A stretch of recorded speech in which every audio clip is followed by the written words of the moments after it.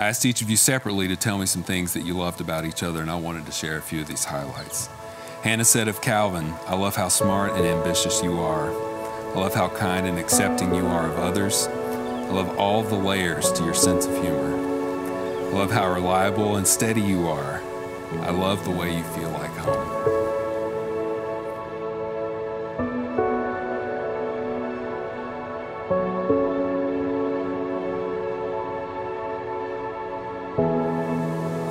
Calvin said of Hannah, "I love the way you support my dreams. I love the way you reach my emotions. I love the way your smile lights up a room. I love the constant adventures we share in life. And I love the way you care for everyone around you." Calvin and Hannah, I've only known you both a short time, but in our conversations, it's so easy and apparent to tell how much you love each other. Isaiah 62:5 says, "As a bridegroom rejoices over his bride, so we, or God, rejoice over you." We see that today in your face, Cal. This is a picture that Scripture gives us as Cal is delighting in Hannah, and God is delighting in us. Look at you. Are you okay? You do too. Them now. Okay, good. That's what they said. The love that you show each other, the sacrifices you've made, the sweat you've poured, the time you've both invested in each other are a mirror of God's love for His people. 1 John 3:1 says, "Behold, what manner of love has the Father bestowed on us, that we would be called children of God, and such we are." My prayer is that the two of you will love each other out of this divine love, because divine love changes you.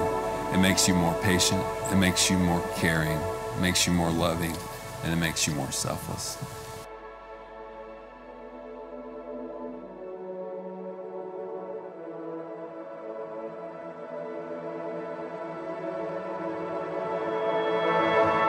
I can't see through the windows. To remember the faces of the people seated behind you. If you would, turn around for just a moment.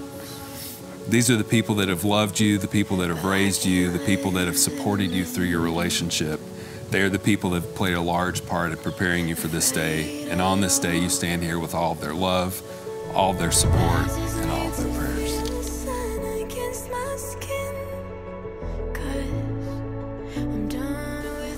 Colossians 3:12-14. Therefore, as God's chosen people, holy and dearly loved, clothe yourselves with compassion, kindness, humility, gentleness, and patience.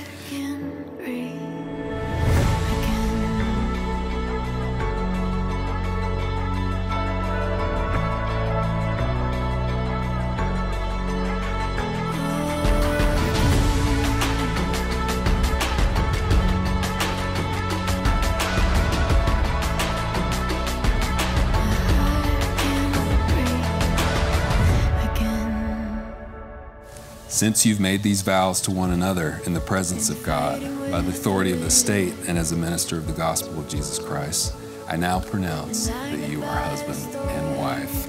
What God has joined together, let no man separate. Cal, you can kiss your bride.